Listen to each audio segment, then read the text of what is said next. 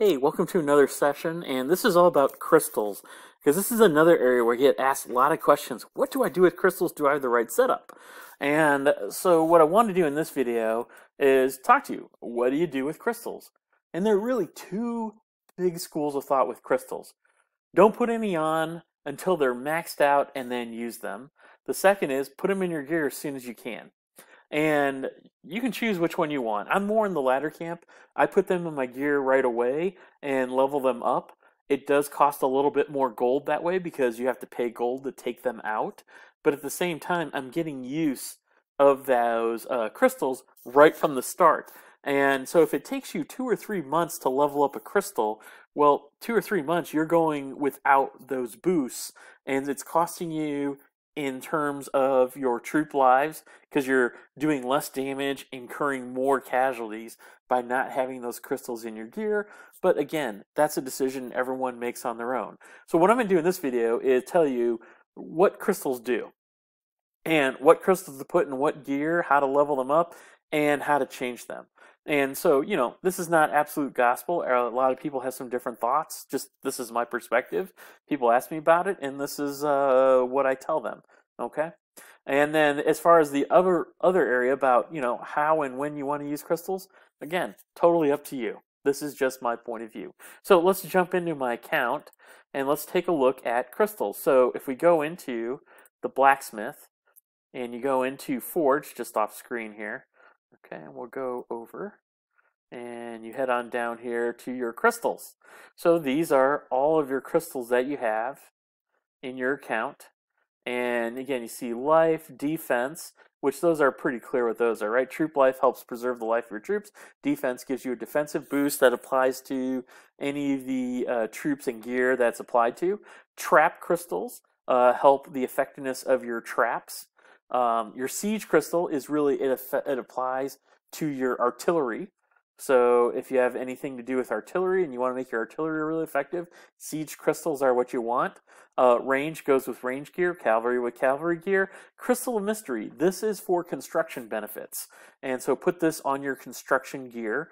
And your crystals of Frostbite, this is range and,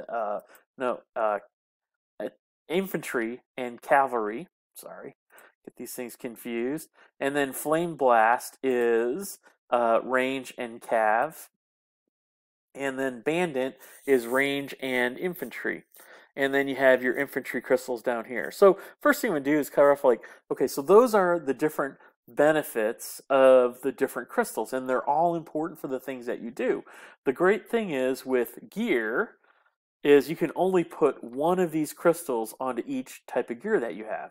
And so you can only put one life crystal or one defense or one trap or one siege artillery, etc., on one piece of gear. Now you can have a life, defense, and siege on one piece of gear. You can have a life, trap, and range crystal if you want on another piece of gear, but you can't have two range crystals on one piece of gear unless you have like an amplifier crystal and you've got that 4 slot unlocked.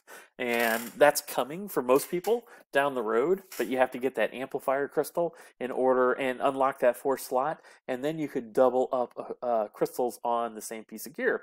So what do you want to do with your gear? So here's some of the gear I have, and let's go take a look at, okay, Schemer's Map.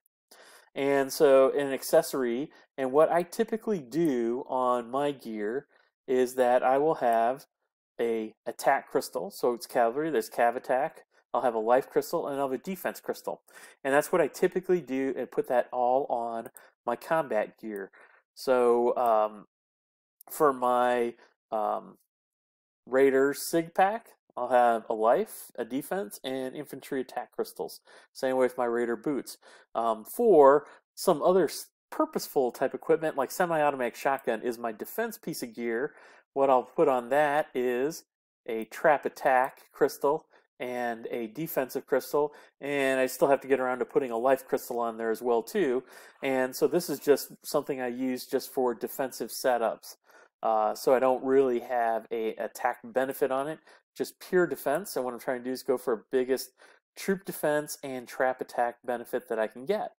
Okay, so when you put these crystals on, once you apply them, to take them off, and you hit the little X to take them off, it costs gold to remove them if you want to save them.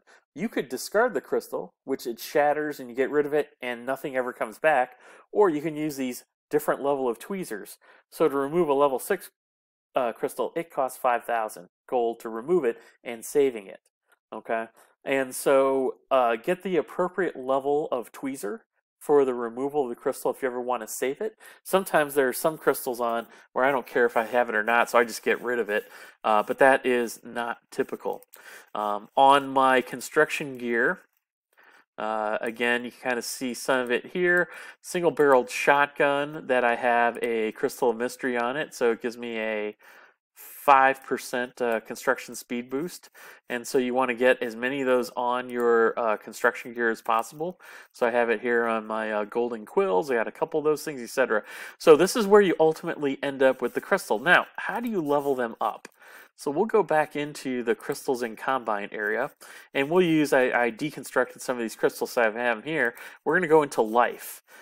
So the way that you want to think about leveling up crystals, actually we'll go back to the gear, I'm sorry, go to this gear area, that when you're thinking about your sets, typically in your sheriff you will have 7 pieces of gear. So what you're thinking about is you're actually trying to level up 8 of a certain type of crystal. So on my range gear, as I was pushing all these range attack crystals up to 6, that I was putting in the highest combination of 7 range attack crystals that I could. And now I've got them all up to 6, but I'm still working. I've got an extra one that's still coming because I might want to go in with an amplifier crystal and add another one on down the road. But I'm doing this also with my defensive gear. So I've got a couple of level 6s, but I'm still working. I've got a 5 and a 5, and I've got other crystals that I'm working beyond that, because as I get 3 level 5s, I will take this level 5 off and then put a level 6 back on. So what you're really trying to do is you're trying to come up with the combination of crystals, so for range attack, where you have the highest number of high number range attack crystals on all your gear. So the problem with this, and this is what people get confused on, they'll combine all their crystals and they'll have 1 6 crystal, and then they'll have a bunch of 1 level crystals. And what that does is that gives you a 26% boost, and then everything else has a 2% boost.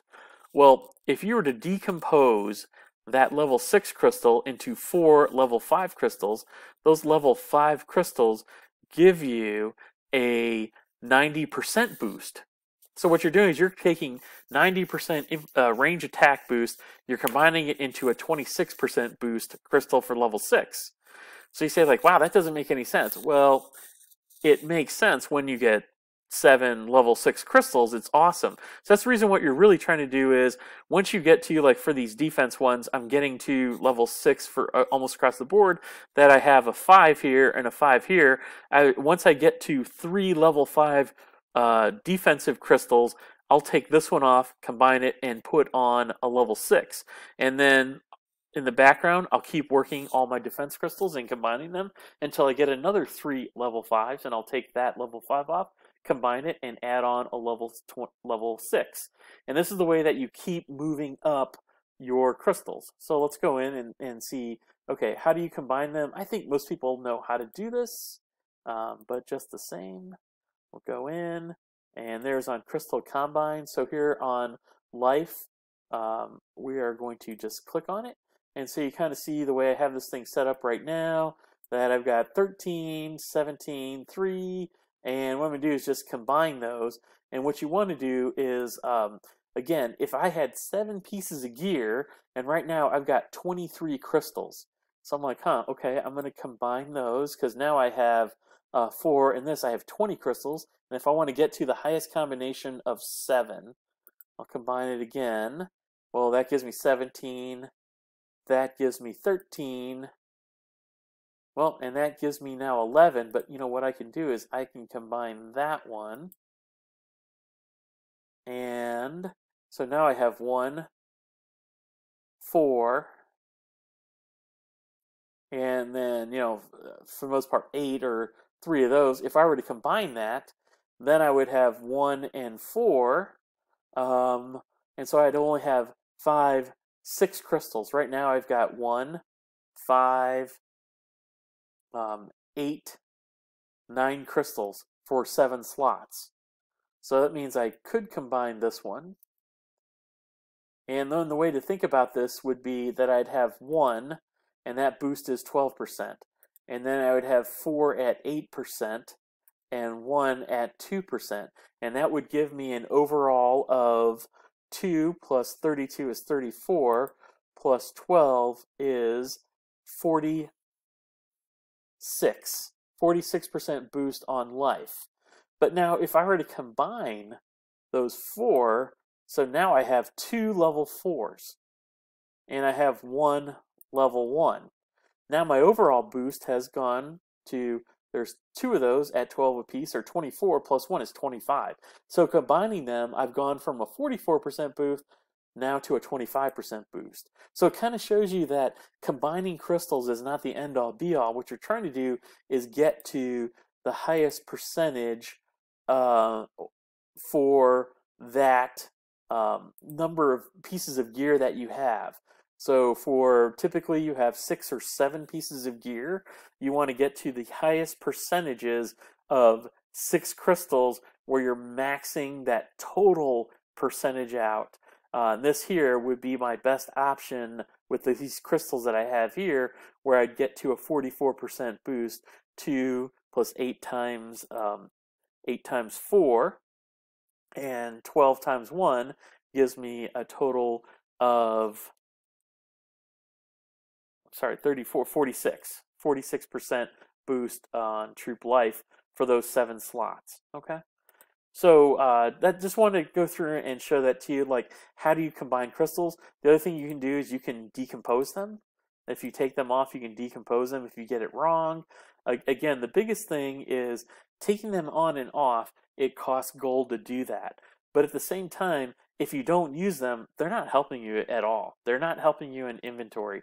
So what if you have 7 pieces of gear, what you're really trying to do is work 8 crystals, because as soon as you get 3 of a certain crystal, like, so if you had 3 of these level 4s and you already had a level 4 in your gear, take that level 4 off, combine it, and now you get a level 5. And then keep working it back up until you have 3 level 4s, take another level 4 off, combine it to a level 5, and then keep doing that till you're all out of level 4s. Now all you have is level 5s. So then again, then you work it all the way up and get level 5s. And 3 level 5s, take a 5 off, combine it, you get a level 6. Now, sources of crystals, yes, you can buy them. The other thing you can do is you can do max hits on minions. So, especially level 5 minions, if you do hits of power hits of 40 to 60,000 stamina, and you've got to figure out what's right for your sheriff, then you could get level 2 and level 4 crystals in those hits. So play around with that. That's another source of crystals. There are sometimes where I'll do a power hit on the level 5 minions that are blue, the extra special ones, and I'll get 4 level 4 crystals, which is a level 5 crystal. And that's a really great thing because that's typically 2 $99 packs sometimes to get 2 level 4 crystals. So it usually costs a chunk of gold to do those power hits, but they can be worth it, especially when you're doing it in competitions or just saving your stamina up on your sheriff. Go ahead and do a power hit with the 40,000 stamina that you have. Add some to it and see what it takes to get crystals out of those level 4 and level 5 minions. Level 6 minions as well definitely give off crystals. Okay? So if you have any questions on crystals, let me know. Hopefully this is helpful. Bye.